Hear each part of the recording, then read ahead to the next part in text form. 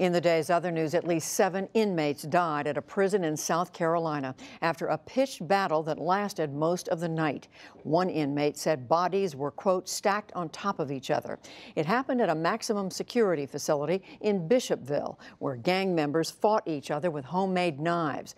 Authorities say most of the dead were stabbed or beaten to death. 17 other prisoners were seriously injured. What we believe from the initial investigation is that this was all about territory. This is about contraband. This is about cell phones, and you've heard us talk about these over and over again. These folks are fighting over real money and real territory while they're incarcerated. At least 20 inmates have been killed in South Carolina prison since the start of last year.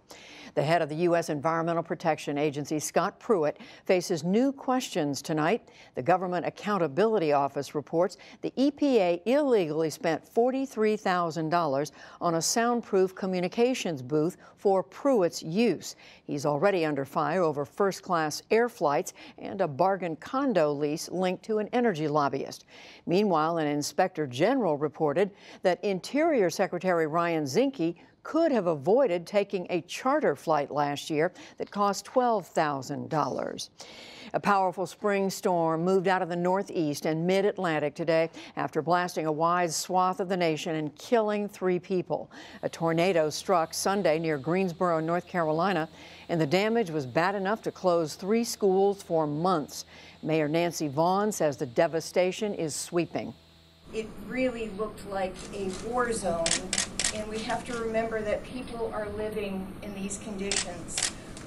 Today, everybody is grateful just to be alive, as we are grateful that they are alive. They are going to be living under some very difficult conditions for a very long time.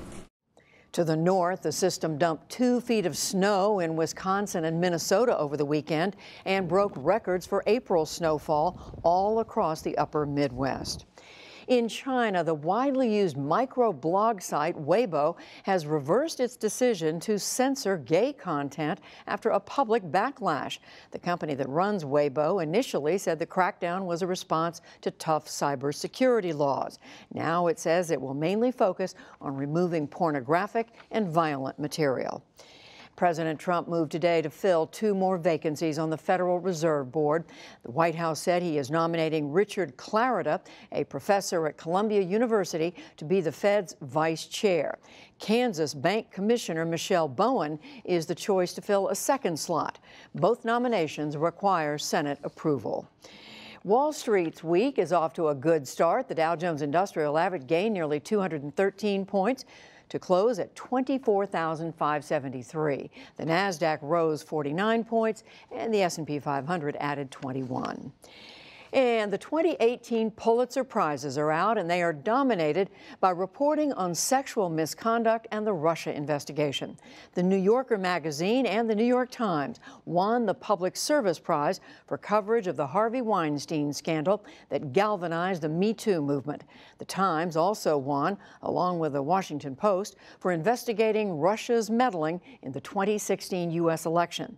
In the arts, rapper Kendrick Lamar's album Damn took the Music Prize. He is the first non-classical or jazz artist to win a Pulitzer. And Andrew Sean Greer's novel Less won the prize for fiction.